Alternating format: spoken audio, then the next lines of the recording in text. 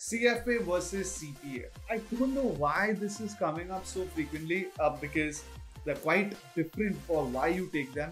But once again, in this video, we are here to answer all the questions that people have more and more doubts with. So I'm going to cover similarities, the differences, and the right course for you if you're confused. If this is the first time I'm visiting the channel, then please do please subscribe. And if you find value, then please give us a thumbs up. Alright, first things first. Similarity, or rather, what are these two courses, right? So CFA, as we know, is the #1 course in finance. It's a US-based qualification recognized everywhere in the world, including India. CPA US is the CA of US, again recognized worldwide, including in India. But CFA is a specialization in finance. CPA is chartered accounting.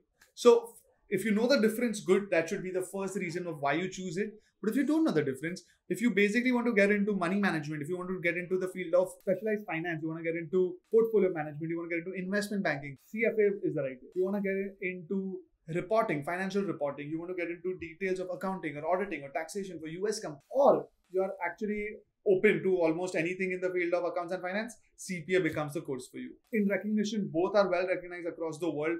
If you complete CFA and you complete CPA, I can see that in India, you can get a similar package of ranging between 7 to 10 lakhs and could be more. But I'm talking about freshers for both. You will need work experience in both as well. So assuming you complete the exams and the required work experience, you can get anywhere between a 7 to 10 lakh package in India, I can see. Overseas, again, all are well recognized. Let's start with the other differences, right? Eligibility. So CFA, you can start currently in India, if you are doing a 3-year BCom, you can start in your 2nd year, otherwise your 3rd year. CPA, you need a 12 plus 4-year academics in most of the cases. So you can even do CPA sometimes after CFA if you want to go down that route of having multiple qualifications, all of them being international and US. When it comes to the academic structure, CFA has 3 levels. Each level has 10 subjects which change in weightages as you move along. Exams are held across the year, and I think you can complete CFA in 2 to 3 years, more or less. All are computer based. CFA also has a decent passing rate of 40 to 50% across the world, but Zell we push a little harder. So we have almost a double passing rate, 80% odd. Paper patterns are completely objective for level 1 and level 2 and subjective for level 3. All are computer based. CPA has all exams computer based. They have only 4 exams. You can complete them in less than a year or up to a year depending on your speed. They are also a mix of objective and subjective, and you can again give the exams across the year. They were earlier not allowed to give in India. Since the pandemic, they've started that as well. So that led to an explosion of CPA, people who complete CPA. Otherwise, you have to go to Dubai or US and it would bring the cost a little higher. But yeah, that's about it. So you can manage. The passing rate of CPA is also decently high. We've also trained in CPA. I know that we can get people to land up clearing more or less in the first attempt.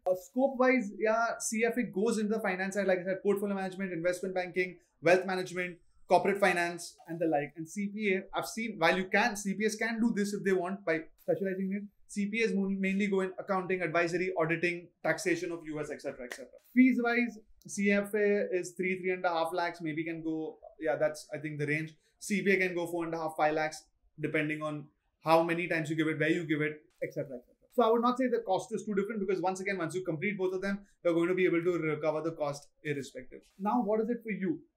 Again, simply put, if you're looking at content, or rather, what is the course about? You like finance, early on in life, you know that CFA. Otherwise, you can do CPA because it will cover everything, but it's a little more. It involves reporting and accounting and things like that, compliance as well.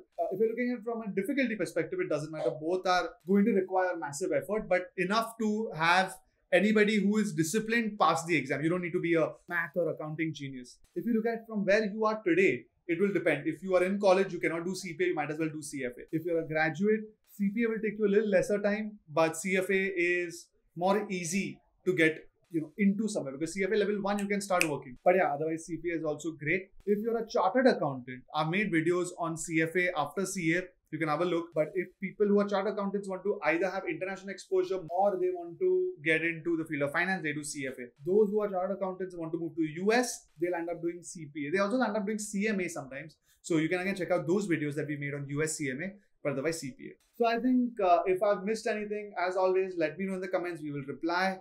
Maybe make a specific video like this for you guys.